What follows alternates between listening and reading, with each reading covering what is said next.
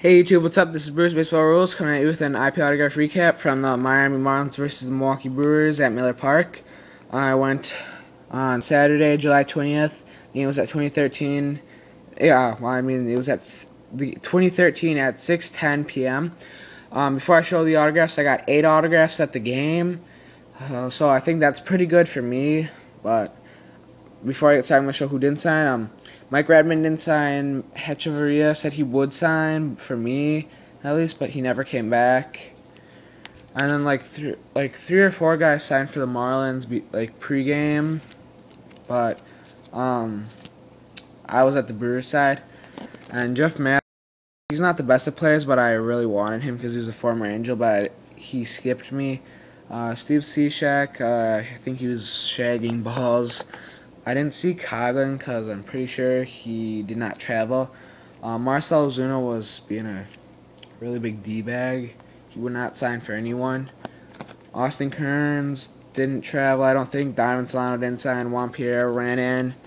I didn't see A.J. Ramos. Placido Polanco, same deal with Marcell Ozuna. I thought Miguel Olivo was on the roster, but I guess he's not.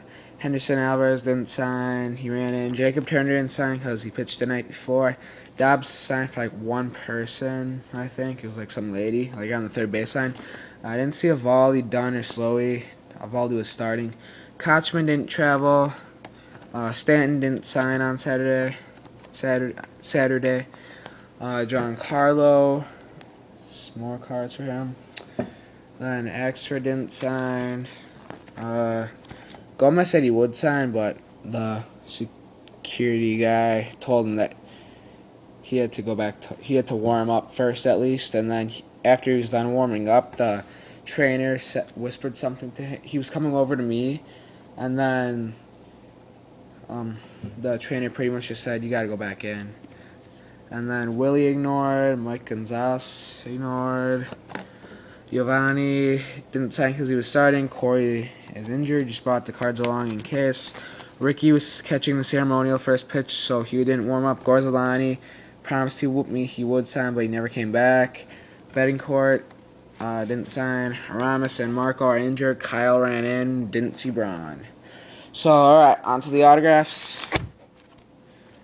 So, first, on his first big league home run ticket from the game against the Reds, I got Sean Halton, asked him for a personalization, and if he could inscribe first big league home run in the date, but I don't think he heard me. Then on my ticket, I got Derek Dietrich, cool guy.